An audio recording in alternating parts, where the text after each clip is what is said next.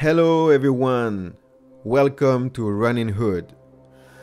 Today we will make a tutorial on how we can make sharp a katana.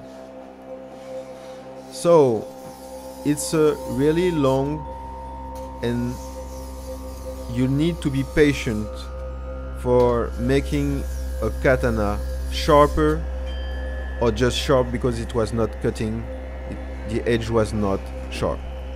So we will use 5 whetstones.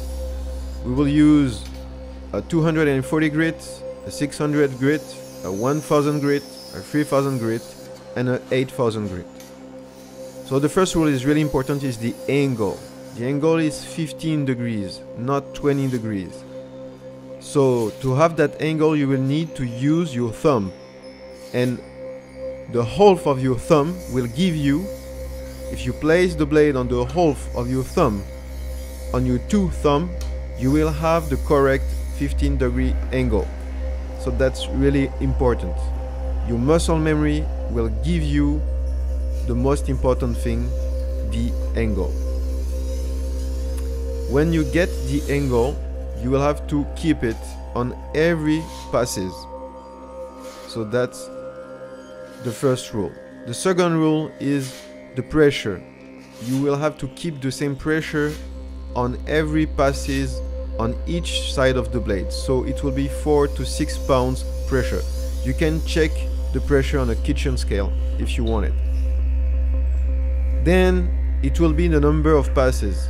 If you do 5 passes on the right and 3 on the left, the blade won't work, because you have to get the same number of passes on each side of the blade. So please count your 3 passes on the blade. I give you the advice of just 3 passes, but you can get to 5 passes if you want. So we will do 3 passes on the right of the edge and 3 passes on the left of the edge, with the same angle and the same pressure. We will use the entire body to get a fluid movement. So this is the number of passes. And your edge will be centered by that equivalent number of passes on each side of the blade. Then you will have to keep your stone wet. So every time you can put some water to get your water stones with more fluid, and that will help the edge and the sharpening process. So always put some water every passes, or every 3 passes, or every 5 passes.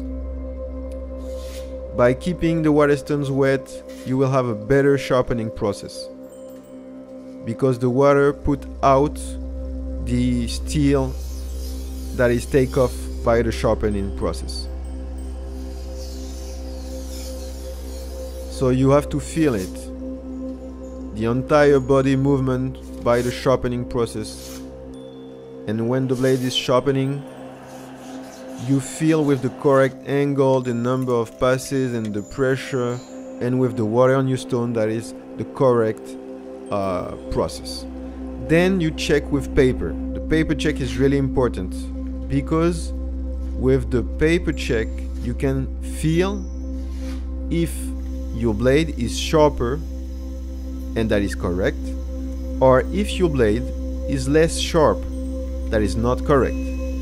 So if the blade is less sharp, that means that you didn't do the same number of passes, or that the pressure were not the same on the right side of the blade or on the left side of the blade. If the result is correct, the paper will be really easy to cut, even on small pieces, because small pieces get less inertia, so it's more difficult. At that moment, you will have a really easy cutting test with your sword, and there we have a really sharp katana, not razor sharp, but really sharp, and it's enough for cutting omote. So thank you guys for having watched this video, and see you soon on Ronin Hood.